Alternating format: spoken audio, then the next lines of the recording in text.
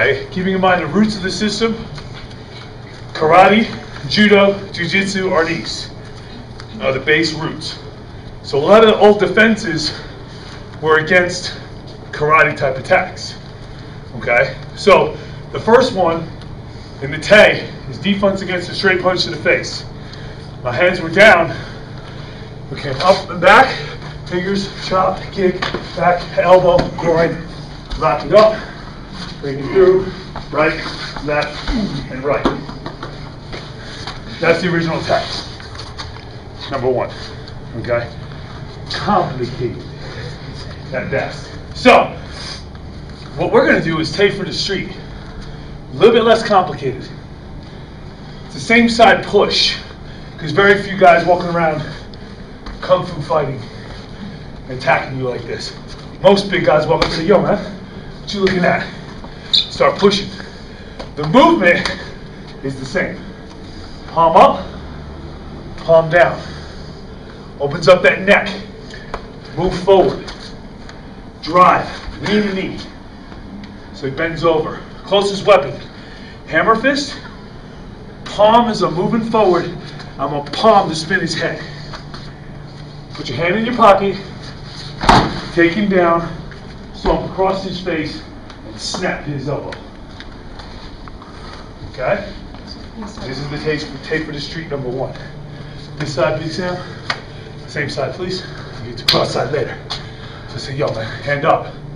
Notice on this one, this hand is here, whereas in the Tay, it was down here.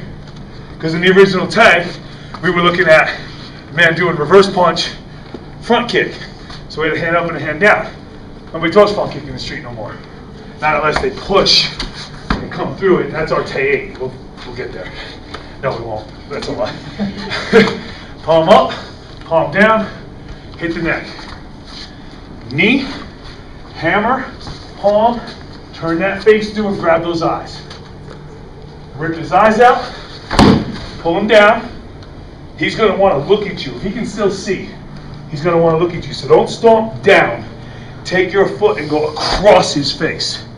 So he turns, and as his body's turning that way, to get away from the stomp, I'm going to pull his elbow that way and snap that elbow. You want to try? So, which all of my people pick somebody here. You guys are done. When the man is pushing you, how do you know if this guy's planning on punching you or not? Man's pushing on you. Sam just did it. I know Sam is thinking about punching me. Or at least I got a 78% chance that Sam is thinking about punching me in my face. How do I know this? What'd you say, sir? No. Do you know? He's just being aggressive. He uses his left hand. Most people are right-handed. If I'm thinking about punching you, I'm going to push you with my left so that my right is free to punch. It's just like a boxer jabbing, measuring. But especially these guys who do this, he's measuring you. You understand? He's thinking about punching you. But a guy who comes up and he pushes you right hand hard, it's all about the intimidation. He might punch you. He might. But he's not thinking about it right away. Do you understand the difference in the mindset? And I could be wrong, but yo, with 78% going my way, you know what? I might think about laying my house on the roulette table if I had a 78% chance of winning. You know what I'm saying? So, you guess. You guess. When that man, stay with the right please, he's pushing you. When he's pushing you, this is dangerous in its own right because of what the attack comes. See, nobody ever comes up and it's one attack. As you motion, he'll motion, he'll motion. This is what we call motion causes motion. If I motion and I do something, he will motion as well. The question is, am I in control of your motion or are you? Everybody gets a say. Everybody's going to move. Everybody's going to motion. The question is, does he get to decide where he motions or do I get to decide where you motion? If he's pushing on me and I do this, get your hands off, does everybody see what just happened? Because he was coming forward, I turn the attack into a body grab. And now he's got me going backwards. And this is one of the concepts you notice. I was like, you got to move forward, you got to move forward, you got to move forward. I can run faster forward than you can move backwards. If I stand still, if you're dealing with a man and his feet are standing still, you're about to get hit. Sam can throw a punch from here and hit me. Sam's going to have a hard time throwing a punch from there and making it count. So I want to make sure his feet are moving. I don't want his feet moving forward. His feet are moving forward, my feet are moving backwards. He's free to start. And we're doing all this now. So now I got to start biting his ear off and everything else, and I don't really want to do all that. You understand? It's harder to justify removing the side of his head with my teeth if all he did was push it. All right? So as that man is pushing me, you bring your hand to push, strong. You bring your hand up, but your fingers stay here. So as he's coming forward, he can't get that body grab. Does everybody see that? I don't want him getting that body grab on him. He cannot. Wrap around me, Sam. I'm not even hitting him. I'm just putting my hand there. You can't walk forward. Since Darren saw this, we got him, what was his name? Big Sean. Big Sean was like 6'5", 270, big boy, bouncing the whole 9 yards. Just thought he was tough as hell.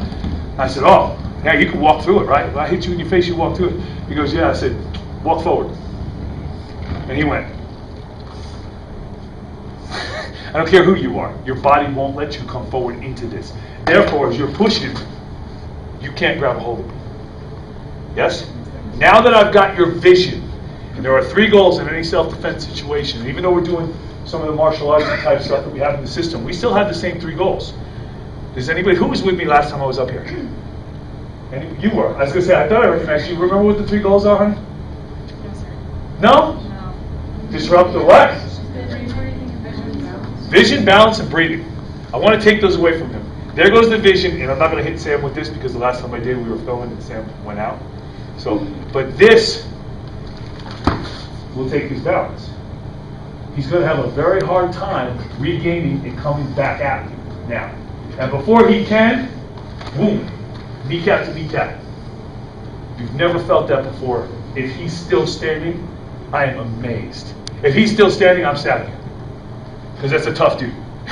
You take one full on in front of the kneecap, you're still standing up, you're tough. Because that hurts. All right? But Sam is going to want to look. And anytime the man wants to look, that hand's coming. So when I break him down, I want to make sure I keep the vision away from me. But now he can't punch because he can't look, but what does he see? My leg. My leg is there to be grabbed, taken.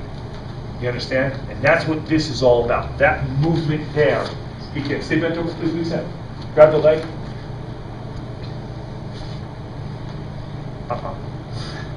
All right? Now, the circle. Anytime you see me today move in a circle, it has one purpose and one purpose only. To know whether I put him on the floor or I keep him up. I might need him. There might be more. So I can't just bury the man, not worry about what's coming up behind me. So as I turn, I'm here. Since Darren is Sam's friend, at this point, he'll yell, tell your boy, get back, and I'll make him scream by pulling his eyes out of his head so that he would not want any part of this. But I have to have that circular motion in order to check my back. Does everybody understand that? That's basically the breakdown of each of the steps that we're doing here. So I want to try it one more time. And for the little one over here who can't get hit, you can do it this way as well and make it a little bit simpler. It goes back more into the self-defense realm as opposed to the martial arts realm. But it'll put him down, but you can't check your back. So there's a trade-off. I get you down quick, but I got no shield. Okay? So when that man's pushing, if you're here, eyes here, when you knee, if you just want to get him down and you're confident there's nobody, throw a knee, throw a knee, throw a shin. Anytime you throw a knee into the man's body, throw a shin. And just let him go down. Okay? So you can do it that way as well. Yes? Yes, sir. Anytime you get lost doing this drill, another concept I want you to remember. Strike the closest point. Anytime you get lost, I don't know what to do, I don't know what to do, hit something. Make him react to pain so that you're constantly, I don't care what the pain is. As long as he's in pain, he's reacting, he's not thinking, he's not in control of his motion anymore. I still am. If he's not in pain, he decides where he moves next. Good? Yes, sir. Let's try it again.